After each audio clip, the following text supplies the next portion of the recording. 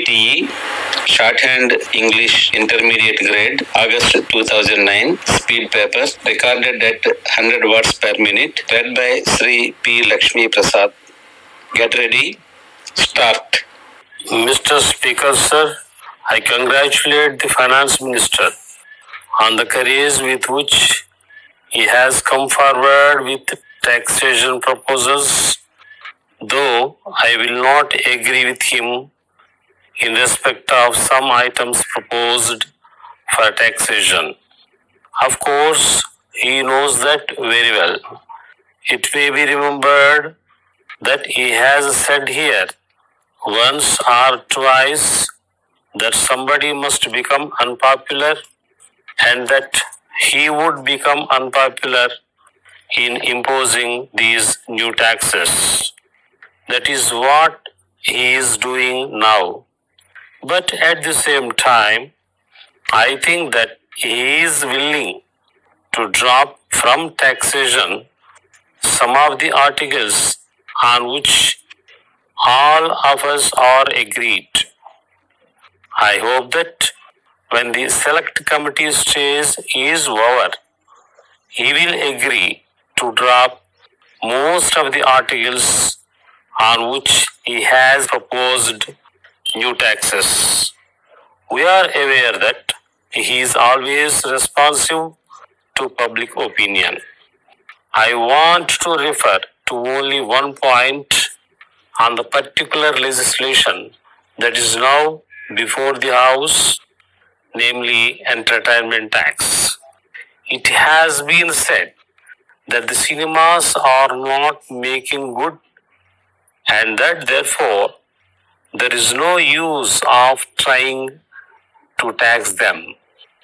I don't know anything about the finances of the cinema theaters.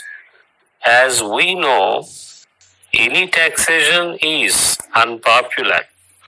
But so far as the money to be realized from the cinemas is concerned, if the proposal should materialize, I have got a proposal to make.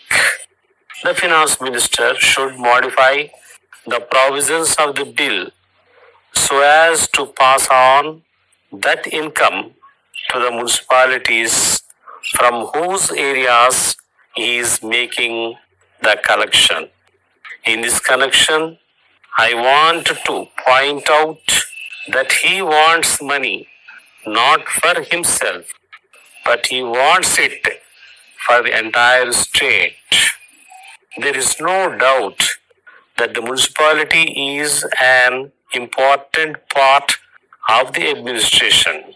It is a local institution, while we have here a state administration. We know that the municipalities have very meager funds and they always look to the state government for their finances. So, if this taxation proposal materializes, I want this money for the municipalities. If that is done, the municipality will get a large benefit. In that way, we can make the municipalities not to come to the government for some grant or other. A general provision like this will enable them to have an income of their own. It is much better. I would therefore suggest for the consideration of the Finance Minister to pass on this income to the municipalities. Then, even if the government get all the money that is expected to be got from excise, still it would have been necessary to impose new taxes. I say so because the expenditure is increasing rapidly from time to time. So, even if we get all the revenue from excise, the budget will be unbalanced. If the expenditure on public works, education, etc. increases in the way in which it has done. It would have been necessary for the finance minister to come forward with taxation measures. I will not say anything more. Letter from Moses and Company, Kolkata.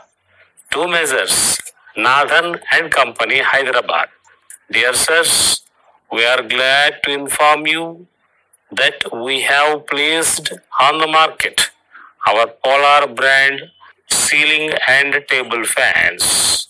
We would like to inform you that these models are very much improved in quality and design as compared to our previous models.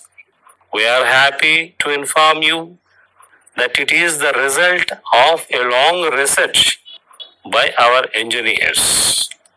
For your information, we enclose an illustrated catalog.